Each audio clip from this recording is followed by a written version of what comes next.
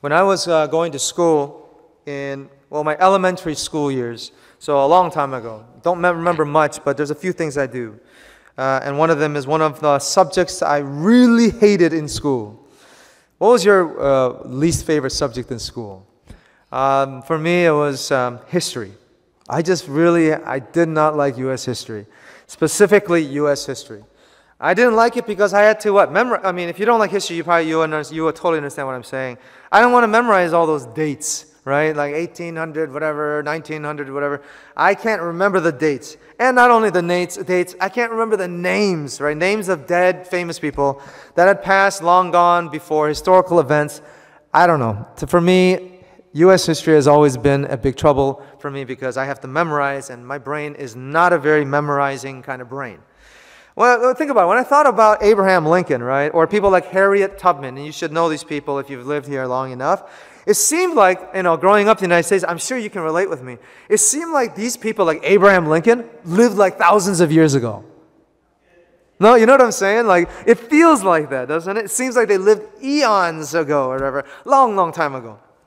But when I refreshed my memory fairly recent ago, Harriet Tubman, she passed away in 1913. It's in the 1930s. I mean, that's not that far away. Abraham Lincoln died in 1865, and it is a long time ago, but it isn't as long as I imagined it to be. I feel like they were in the in the medieval times or something like that, or like the biblical times. But the interesting thing that I find in myself, that I find myself being surprised every time I think of this, is the fact that the United States of America is only 247 years old. That blows my mind. Doesn't it blow your mind if you think about it? I mean, maybe all of you know that. I knew that too, but when I think about it, it's so young. Right? United States is a very young country, obviously dating from the independence in 1776. 247 years old. And I have to remind myself that because it seemed like the U.S. has been around for much longer than that, right? Like thousands of years, maybe. Yeah. So to talk about history and the traditions of the United States in comparison to, China, right? That's like, it's not, you can't compare. How can you, China or England even? You just can't compare. It's kind of like my son, he's 12 now, but when he was 7 years old, he went to my father, his grandfather, and then he's like, 할아버지, do you remember 옛날에?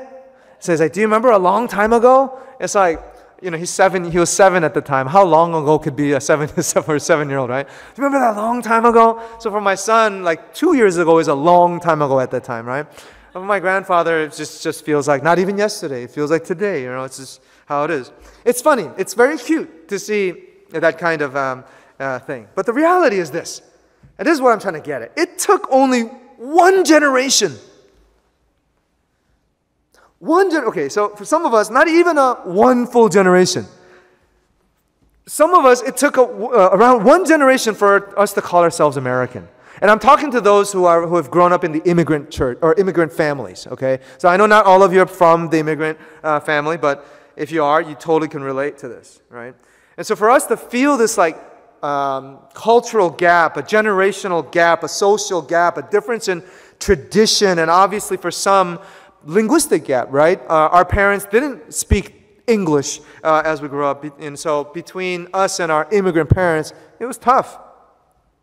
Can you imagine, though, that if you have, die-hard, loyal Americans of this country that is only 247 years old, die-hard Americans here, 247 years old, then how would you feel? How would you be like if your family had a history in a country for 430 years old? 430. I'm not just making that number up. You should know where I'm referring to. 430 years. I'm talking about the Bible, right? The Jewish people, the Hebrew people were in slavery for 430 years in another country in Egypt. Okay. Listen, one generation can change you into a loyal citizen of that country. I have second-generation Korean-American friends. I'm a second-gen, by the way, if you don't know what I'm referring to. People who grew up here in the United States, but my parents came from Korea, right? So I have second-generation Korean-Americans who deny their ethnicity. They deny that they're Korean. They deny their traditions. I'm American, right? That's all I am, right? Whatever that means, I don't know. Once again, my son, who's been in this world for 12 years now, but already when he was at that age 7, I remember he was telling me, he said, "Dad, I don't want to speak Korean. I don't want to speak Korean anymore." And he said that in Korean, right? And so I said, "You will continue to speak in Korean," period, right? Honestly, it's good for him, right? Those of us who speak multiple languages, you know that as you get older and as you're older and living in the world, it's quite beneficial, right? Right? I'm trying to help my son out here, guys, but you're not being helpful at all. It's true, though, okay? He's like so embarrassed right now. He's like, "Oh, I can't believe this." All right. But listen, can you imagine 430 years in one place, in one country? Listen, that environment is not only going to change you, that's who you are. You know what I'm saying? It doesn't change. That's 430 years doesn't change you. It's just who you are. That culture and all its traditions make up who you are. That's the food you're going to eat. That's the food that you will crave. That's the food that you're going to crave when you're away, right? Being homesick. That's what you know. 430 years in a country. And this isn't just on a national level. Like, yeah, nationally, we have, America has certain traditions. Korea has their own culture. Every country has their own culture and tradition. But it's not just at a national level. It's down at the community, right? It's down to the states. Every state has its own kind of culture and tradition here in the United States, right? Communities have their own culture and tradition. Families have their own values and traditions within the nationality and the races and even within the church, right? They have their own culture. Some churches like to give coffee and donuts, and some churches like to give rice and soup, right? And it's just very different kind of cultures. Listen, your friend group, your cliques that you're part of, your neighborhood where you grew up, that's going to change you and make you into who you are today. That's who you are today. The community that you belong to growing up, that's who you are now, right? Right? That's how you think. That's who you are. What you think to be good and what you think to be wrong, your values and the things that you live by, what you think is good in life, what you believe to be wrong in life, these are all from your environment, how you grew up. A lot of it is. I'm not going to say 100%, but a lot of it is. Your ideology, the way of your life, your belief systems that you have, it's going to be altered and shaped and molded according to the kind of people and environment that is surrounding you. Now listen, that can be a good thing and it can be a bad thing, right? Not all traditions are bad and not all cultures or values are wrong. There's good ones and there are bad ones. But here's the point. There are some things in life that we need to get rid of. Amen? There are some things in life that we need to get rid of. Amen? Right? There are things like that. There are things in life that we need to, as the Bible tells us, the Bible tells us this, we need to kill. Yeah, I know it's a strong word, and some of you are like, oh, yeah, it's a harsh word, but the Bible uses that word. There are things in our lives that we need to kill. Kill. Like I said, it's a strong word, and maybe I'm going to lower it down just a little bit because I'm going to be saying that word a lot if I just decide to do that. But just remember that the Bible uses that word to kill. The Bible uses the word to kill for things that are trying to kill us, right? Basically, the Bible is teaching us that we need to kill it before it kills us. And the name of censorship here for now, because we do have young children here, we're going to use the word like cut away. That's a little bit better, I think. Cut away or to leave behind. How about that?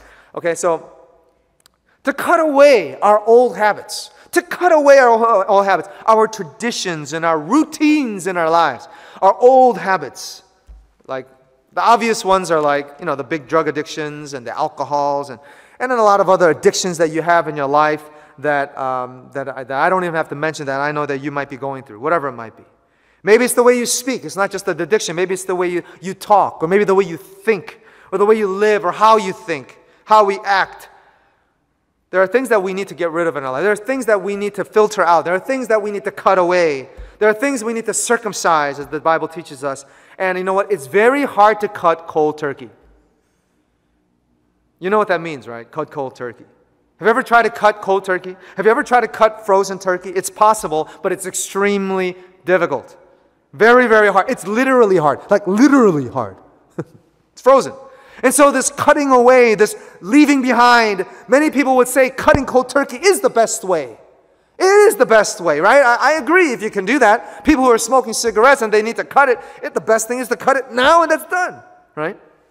But let's be honest, brothers and sisters, that's a miracle, right? That's what it is. And miracles don't happen every day. Miracles don't happen all the time. Getting rid of what you used to, getting rid of what comforts you, right? That's what it is. Things that you're used to, things that you need to get rid of, those things that you've been dependent on all your life. What used to bring you possibly temporary security, getting rid of what used to calm you, your security blanket, the blanket that you like. Even if it's for a moment, right? The temporary relief. You know it's not good for you now.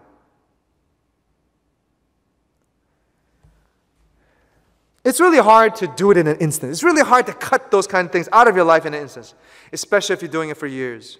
It's become your routine. It's your lifestyle.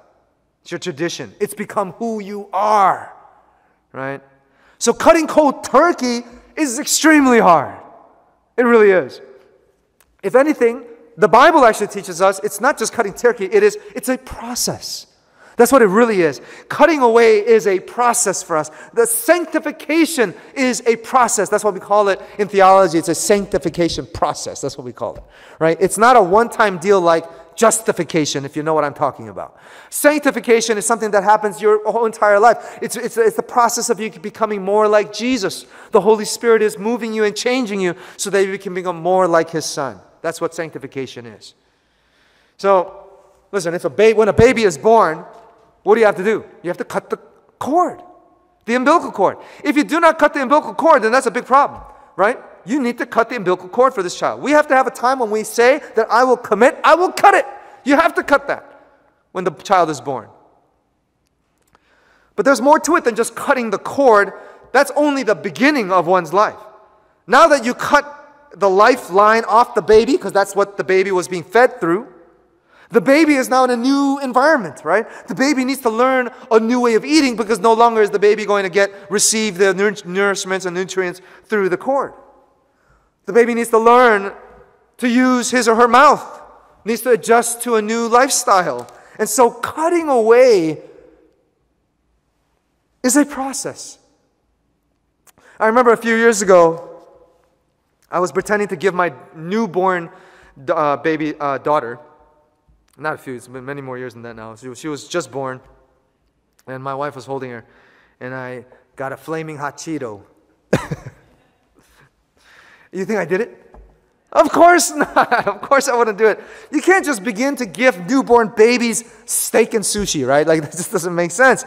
There is a process from this cutting away, from the umbilical cord and moving on. She lived in her mother's womb for 10 long months. Right? That's all she knew. And all of a sudden, bam, a whole new world, right? Totally different world. She went from breast milk to mashed up, nasty food, baby food, and then to solid food, right? There's the process that all kids go through. But here's the point. What used to give you life, the umbilical cord, is no longer useful when you were born. It was extremely useful when you were in your mother's womb. But now that you're out, you don't need that anymore. If anything, it might even become dangerous for you to have that umbilical cord attached to you all around. It's very unnatural. Brothers and sisters, we are called. The reason why I'm telling you this is we are called, all of us, to move forward. We are called to grow. Imagine if your child stops growing. That's a terrible thing. God forbid that ever happens to any one of our children. But we are made to grow. We are made to grow. We are made to mature. Right? Isn't that so natural? Everything I'm saying is very obvious. Right? But if you're not moving forward, if you're not moving, if you decide, if you're thinking you need to stay, if you choose to stick with your clique or your group and your friends, if you've given up and want to live the way you always lived and never want any changes in your life, listen, your friends and your cliques, they don't want you to change. Right? It's like, if you go somewhere and you come back and your friend goes, man, you've changed a lot. That's usually a negative thing. Right? Your friends don't want you to change. Who else don't want you to change? Your addictions don't want you to change either. The things that you're addicted to in life, they don't want you to change. Right? They don't want you to move. But God, our God is a God of the moving. God is a moving God. Amen? God is a moving God. Our God is in the business of moving, actually. If you think about it, take a look at the Bible. I'm not making this up. Tell me who isn't moving in the Bible. Right? Adam and Eve were moving. They were moving. Noah was moving. Abraham and Sarah. Abraham left his hometown to move. Jacob was moving. Joseph was moving. Moses was moving. Every one of the characters in the Bible, they're moving. They're moving, moving. Listen, 430 years. 430 years of slavery in Egypt, the Jewish people, the Hebrew people. God's people were moving from, after 430 years of slavery, from Egypt to what we know as the Promised Land. The land that God told them would be flowing with milk and honey, the Promised Land. God is a God of moving. He is a God of transitions in your life and in mine as well. He desires for you not to be stagnant. He desires for you to change. Amen? You do not want to be stagnant, brothers and sisters. He wants us to grow, mature, to become more like His Son, Jesus. He wants us to be free from the bondage of yesterday, the bondages of whatever life that you might have lived in your old life, and live the new life that you have in Christ. Amen. Right? Staying in one place for too long is not a good thing. Being stagnant is becoming too comfortable. Becoming too comfortable will get you to rely on what was always working in your life. You're not going to be searching and seeking for anything else. You're always going to rely on what you're always used to. Right? It will get you to depend on and to trust in, put all your heart and soul in whatever old method that you might have had. And that kind of thinking, that kind of lifestyle, way of living, is going to get you to build a pool. Getting to the point now. It's going to make you build a pool. And that pool that you're making isn't going anywhere. It's going to stay right here where you are. And all it is creating in your life is your life is a pile of bull poop. I can't say the other word. Right, Elder? He's like, you should just say it. Yeah, 불똥, that's good. We'll get you to build a bull. Think about it. You come to church, you sing your praise, you go to small group, you give your offering, you repeat. Every week is the same thing. It's your routine. You're doing the same thing again. You go to church on Sundays, you praise, you go to small group, you give your offering. You do it again. Yet you wonder, what's going on? Why am I not having any changes in my life? It's just a repeated over and over, like I'm on a merry-go-round. Why isn't my life changing, God? All of our religious acts and all of our good deeds and all that we're giving, listen, you might not be giving it to God. That's the problem. Think about this. We might not be giving it to God. The whole time you might have been giving it to your bull. You might have been feeding your bull. The time you're going into a small group, the time you're offering praise, the time you're worshiping, all is just bull. The whole time. Moses, when he came down from the mountain, 40 days with the Lord at Mount Sinai, the people were wondering what's going on. He comes down with the tablets in his arms. The 10 Commandments, he's coming down. He comes down and what does he see? He sees the people dancing around a golden calf, a golden cow, a bull, right? And he says to Aaron, he comes down, he goes, hey man, I put you in charge. Okay, paraphrasing. What are you doing, Aaron? What is going on? Where did that golden bull come from? And this is what Aaron said. Listen to what he says. Exodus 32, verse 24. Exodus 32, verse 24. He says this, and I quote this, and I say this because it's just so funny what he says. So this is what he said. Moses, so I said to the people, let any who have gold to take it off. So they gave it to me. And I threw it into the fire, and out came the bull. That was the response. I put it in the fire, and out came the bull. Like, I don't know. Like, it just appeared, Moses. We offered our offerings to God, our gold to God, and out came this calf. Aaron, that's bull. Come on, guys. Let's do it. Let's respond, right? Wasn't that? Okay, never mind. Where did this cow come from, right? I didn't teach them to build a bull. I didn't teach them to build a bull. The Hebrew people in its history never worshipped a bull. Where did they get this idea from? Where did you get this idea, Aaron? Moses could not understand them. He couldn't understand what's going on. This is crazy. Listen, the reason why I'm saying this is because people will not understand your bull. They won't. They're not going to understand your bull. Society, when they find out about your bull that you've been hiding, the idol bull that you've been hiding, when you pull that out, society's going to point the finger at you. They're going to judge you. Your parents, your family might even disown you. That's the bull I'm talking about, the bull, when they see your bull. Listen, but God knows where that bull came from. He knows. God knows your bull. He knows cutting cold turkey is extremely, extremely difficult.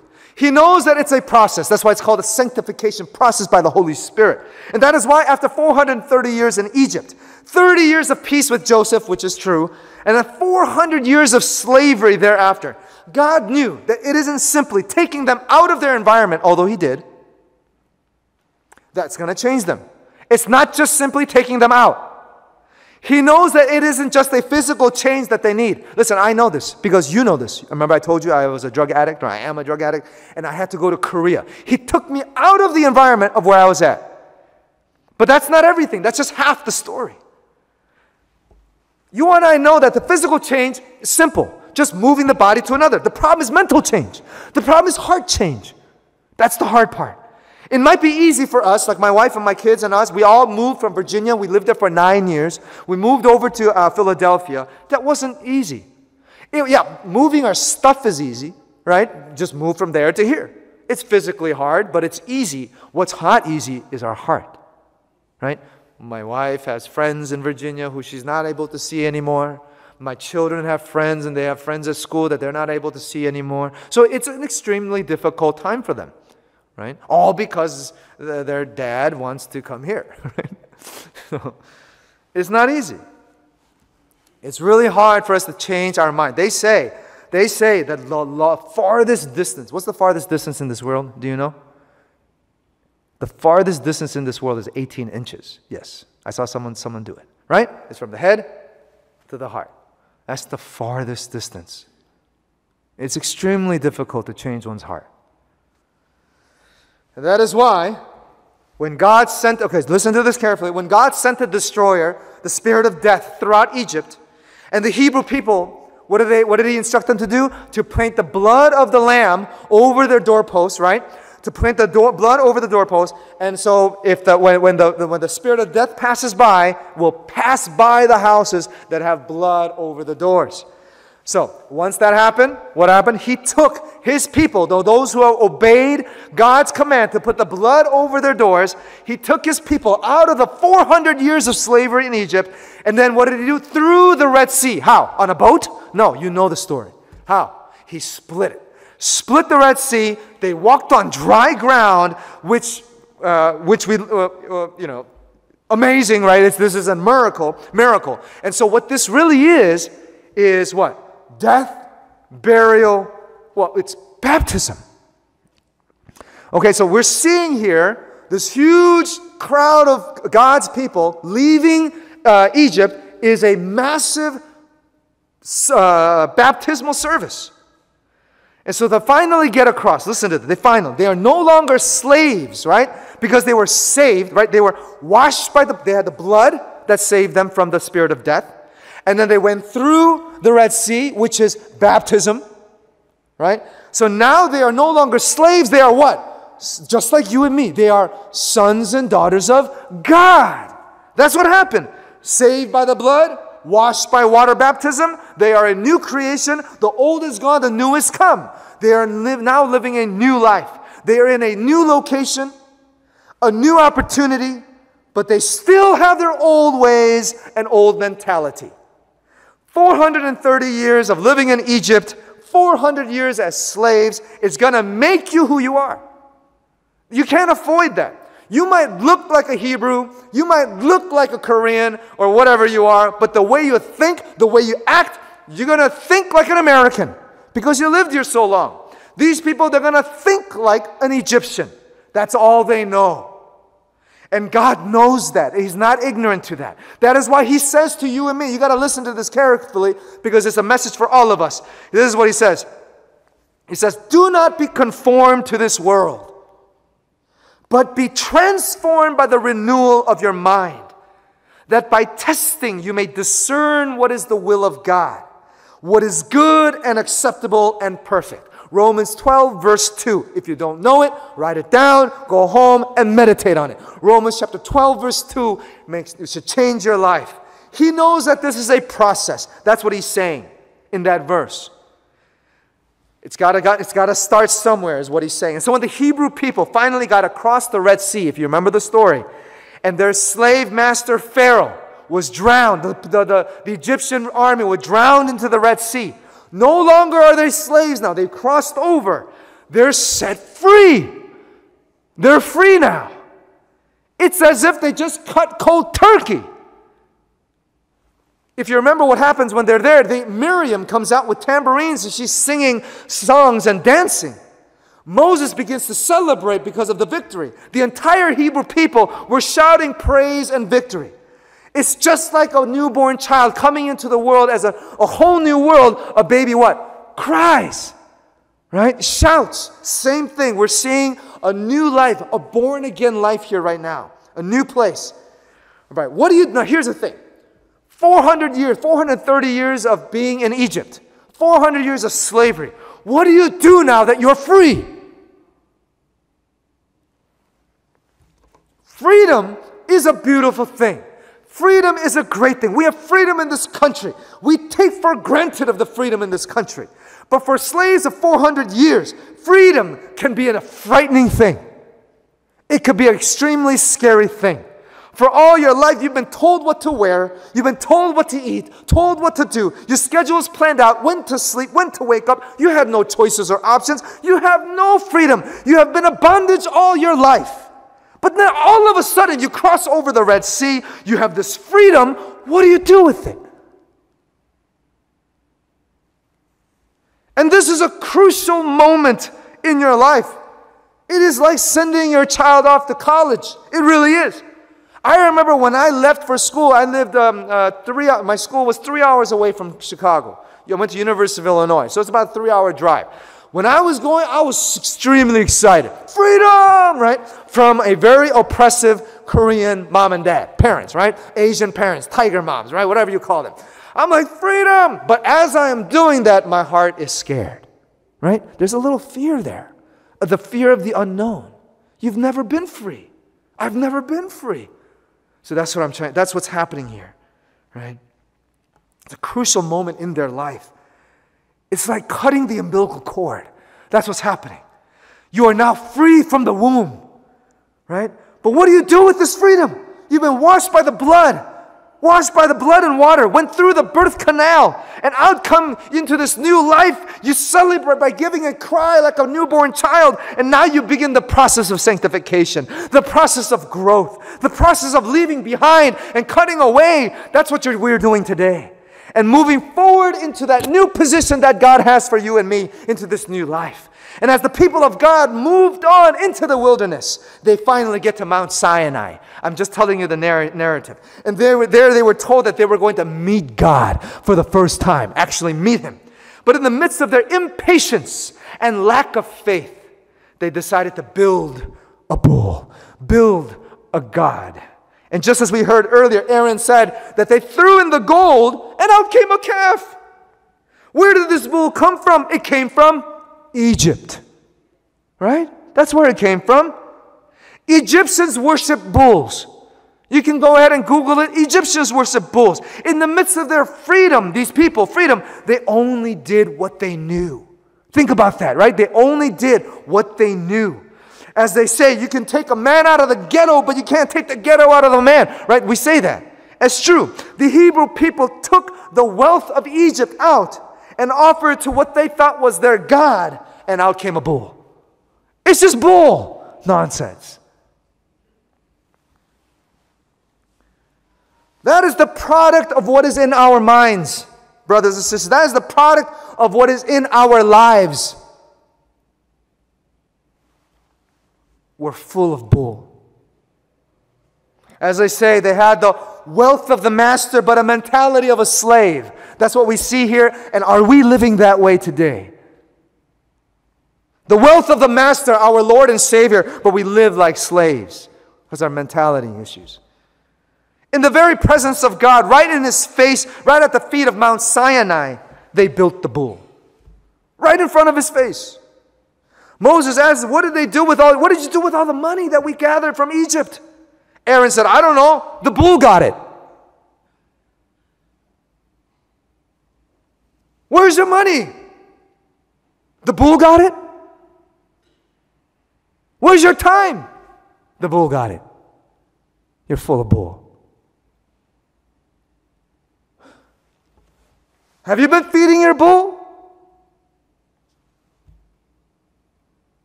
And you know what? We've been doing it right in God's face. Right at the foot of Mount Sinai. We're right here, sitting here, right in His face. So Moses took the 10 Commandments, the 2 tablets, he threw it out of his hands, and he broke them at the foot of the mountain. That's what happened. He got so mad, he took what God wrote with his own finger, God. He took the tablet, just threw it down and broke it. And that tells me something important. That no one, not you, not me, no one in history will be declared righteous in God's sight by the law. No one will be justified in His sight by the works of the law, Romans 3:20. Why? Because we broke it before we even got it. Do you see it? We broke it before we even got it. But God knew that this is a process, that your process and mine. He knew that this is a time of transition. A new senior pastor is here. It's a new time of transition right now for our church. And so what follows is God giving His people rules and regulations, rules and laws, so that His people would know what He wants. They lived in Egypt for so long, they don't know. So now He has to let them know. See how logical it is, what God is doing? It's very logical. Right? He's telling them, this is what I want. This is what you need to do to live an abundant life. This is what's going to bring you true joy. This is what's going to bring you true peace. This is what's going to bring me happiness of how you live. That's what He's doing. He's making a nation. He's making a people. He's creating culture, a kingdom culture, a way of life for His people, for us today as well. And in the midst of these rules and ordinances, God tells them something very interesting. He says, this is the final point and we're done. So after He gives the word, or after He gives the law, the regulations and rules, what He does is our passage today. That's what I wanted to read today. What does He do? He says, after giving the law, He says, bring me a bull before the tent of the meeting. Bring me a bull before the tent of meeting. That bull represents the trespasses, the sins of our lives. That bull is the product of our sins. He tells Aaron and his sons to lay their hands on the bull, on the head of the bull. What are they doing? Lay your hand on the head of the bull. They're transferring their sin, their trespasses. They're transferring it. That bull, what is that? That bull is representing your sin and mine, their sins.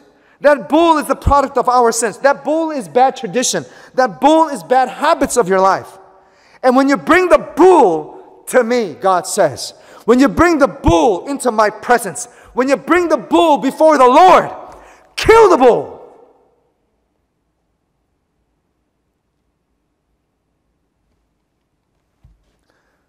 I'm going to put it another way. Do not try to kill the bull on your own.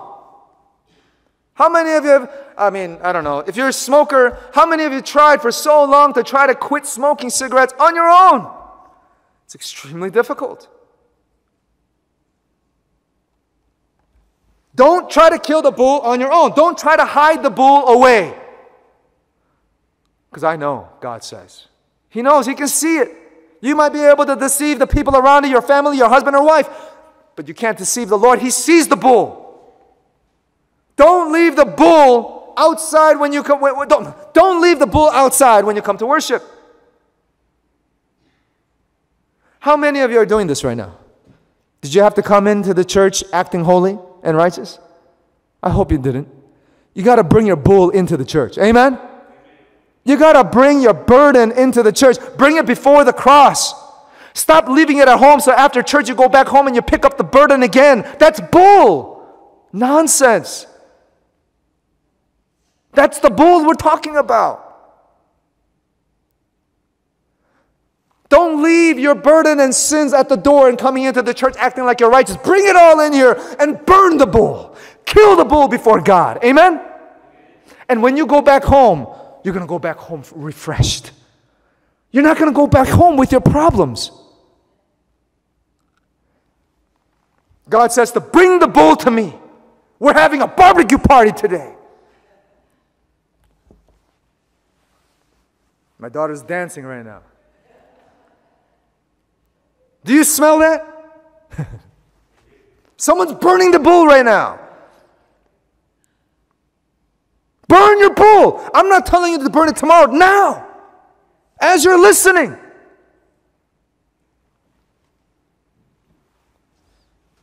God is creating this culture. He's building this nation. He's building this church.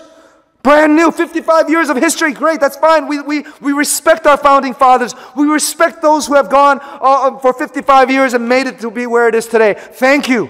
But we can't live in the past. We got to move forward. God is a moving God. Amen? God is a moving forward God. We got to get rid of the bull.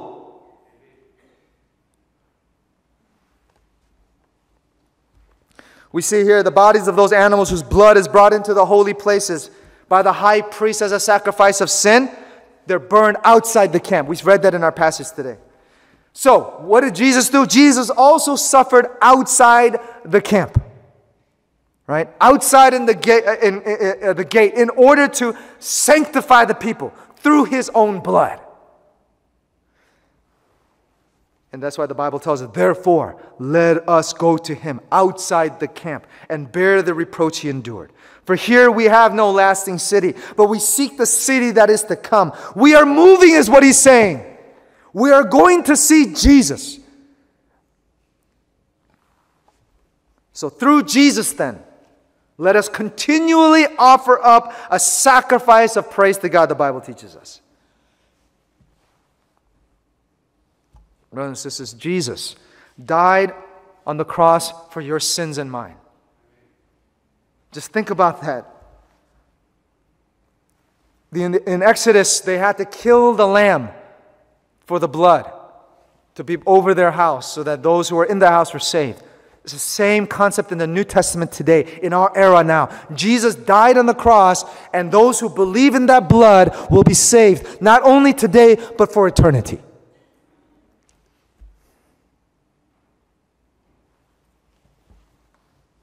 And so now that you've been saved, we are on our road, our process of sanctification, to become more like Jesus. We're continuing to move, continuing to grow. Last Sunday's message was all about growth, remember? And as we offer up our bull, offer up our idols, offer up the things in our hearts before God, not hide it at home, not try to figure it out somewhere else. When we offer it, people might not be able to understand you. Society might be pointing the finger at you. Your own family might disown you. But God knows your bull. That's why He sent His Son, Jesus Christ. That is who you are. Listen, that's why He sent His Son, Jesus. You can't quit that drug. You can't quit the smoking. You can't quit the habits. You can't quit the bad things in your life. Bring it to God. That's why He died on the cross for you. Some of you are looking at me right now. I can see you're so interested. But you haven't crossed over yet. I can see that. Let me say it again. Bring your bull before the Lord. Accept Christ as your Lord and Savior in your heart today.